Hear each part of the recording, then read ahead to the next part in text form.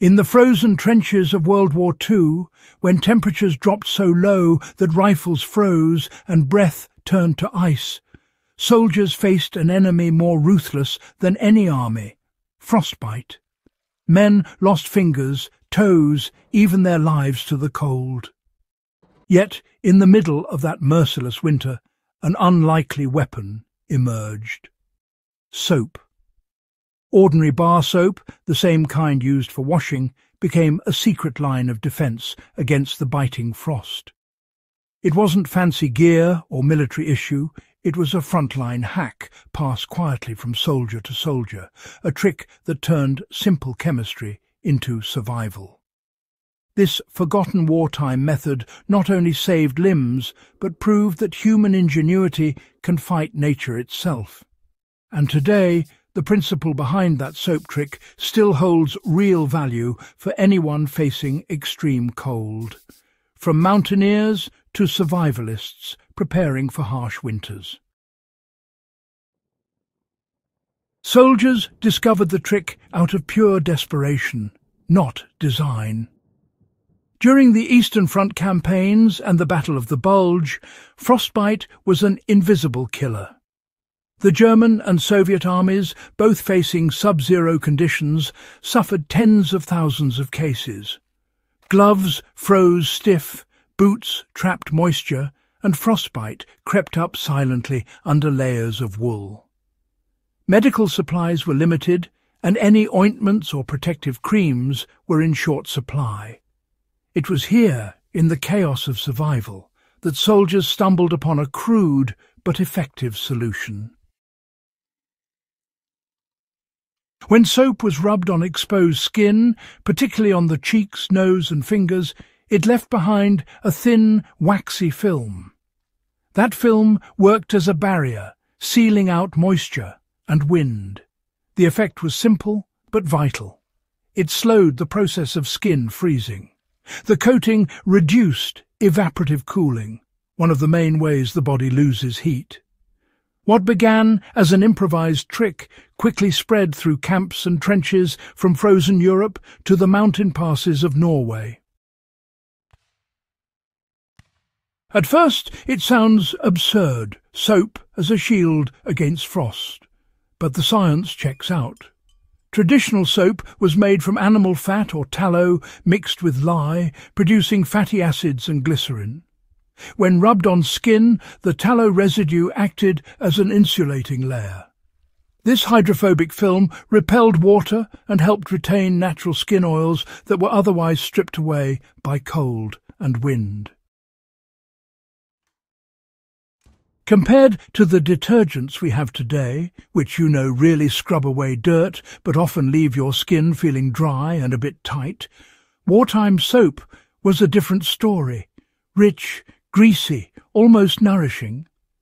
Soldiers who couldn't afford to waste even a sliver for just washing used it very strategically. They'd warm a small bar in their hands, rub it gently until it softened, and then spread it thinly over the nose, cheeks or knuckles, basically anywhere likely to freeze first. The trick wasn't about slathering it on thick, but about getting the consistency just right. If you used too much soap, it would crack in the cold, too little, and it wouldn't do a thing to protect you. Later on, in the 1950s, Arctic warfare manuals actually picked up on this idea, listing grease barrier methods where things like petroleum jelly, whale oil, or lanolin were applied in much the same way. But during the Second World War, it was soap that came first. Mainly because it was always at hand, simple to use, and, well, free. By 1943, British and American medics out on the front lines began recommending soap coatings or similar fats as a way to prevent frostbite in really harsh conditions. There were even reports from Soviet units describing how soldiers would rub bar soap into the fabric around their cuffs and boots, which helped waterproof them a bit and cut down on moisture from melting snow. On the German side, mountain troops in the Carpathians and on the Eastern Front were known to mix grated soap with a bit of candle wax, melting it over a small flame to make a paste. Once cooled, this paste was rubbed into the skin, working almost like a primitive cold cream.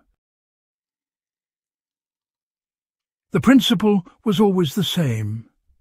Trap body oils, block wind, and stop ice from forming on the skin. It was never perfect, but in conditions where medical aid could be days away, good enough meant survival.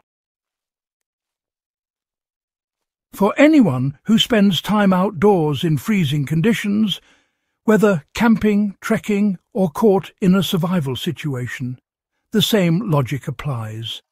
If you don't have access to modern cold weather balms or petroleum jelly, a bar of traditional soap, especially fat-based or glycerin soap, can serve in a pinch.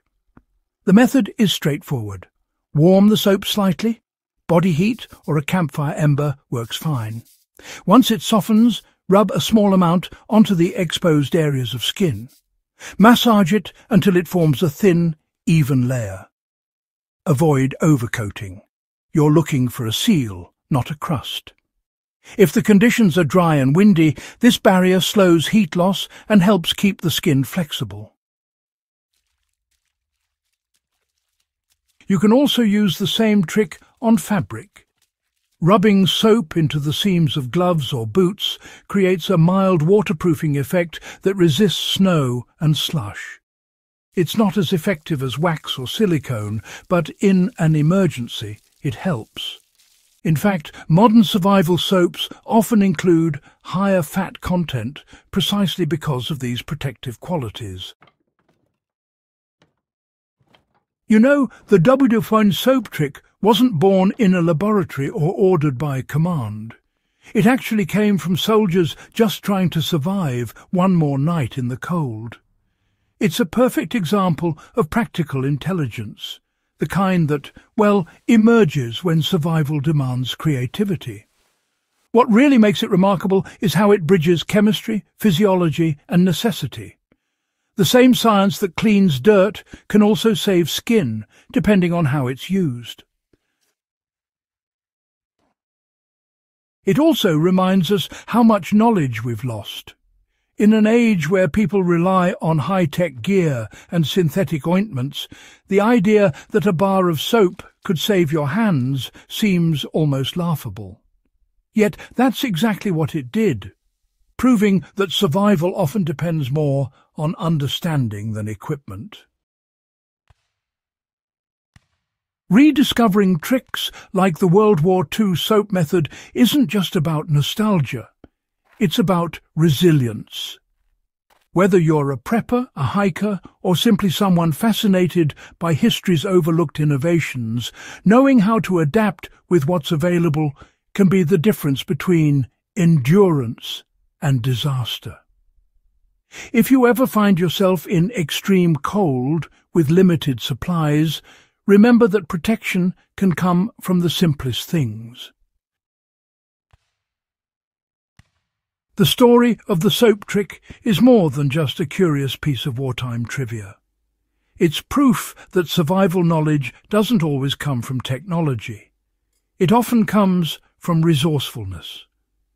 The men who used soap to fight frostbite weren't just soldiers. They were problem solvers, improvisers, and teachers for every generation that followed. If you found value in this glimpse into the hidden science of survival, don't let it end here. Subscribe to In the Beginning, share this video with fellow history buffs, and keep digging into the forgotten ingenuity that shaped the world we live in today. Because sometimes the smallest discoveries, like a bar of soap, carry the biggest lessons in human endurance.